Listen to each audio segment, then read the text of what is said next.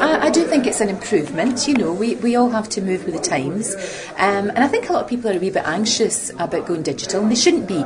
They don't have to go out and buy a big shiny new TV set, so it's okay. You might have to buy a little box, but that's not going to cost an awful lot of money. And if you're disabled or if you're elderly, you can get help with that, and you can also get help with the actual switchover itself. So there's loads and loads of help out there, so people shouldn't feel intimidated.